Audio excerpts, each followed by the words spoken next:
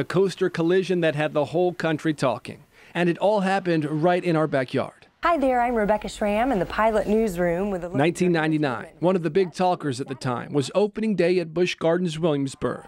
This season, visitors can ride a new hypercoaster called Apollo's Chariot. 13 News Now was there to capture all the excitement surrounding the new coaster.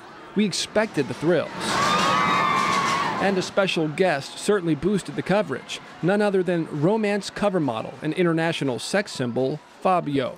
I want to thank everybody for coming. But no one expected what happened next. Escorted by goddesses in costume, Fabio was Apollo himself, taking off on a picture-perfect day for the inaugural ride. Then, in a bizarre turn of events, Fabio returned with a face covered in blood. During the ride, the model came face to face, literally, with a goose, slamming into it at 73 miles per hour.